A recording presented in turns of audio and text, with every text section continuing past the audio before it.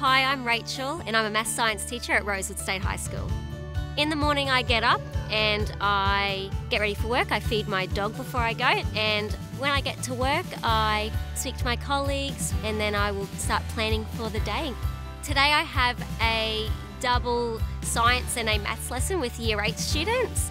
I really like giving students different opportunities and ensuring that they all can achieve success in one way or another. I then have my playground duty in the second break.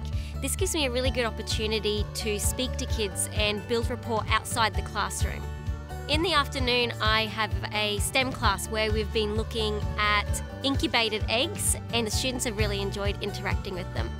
After school, I like to take some time to reflect on my day and have a look at how my lessons went and if there's any way that I can improve them and get myself ready for the next day.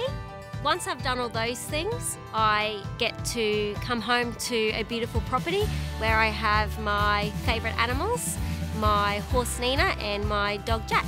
If you're thinking about becoming a teacher, I would say go for it. It's an opportunity for you to change somebody's life for the better. You get to meet new people and you get to form some really good relationships.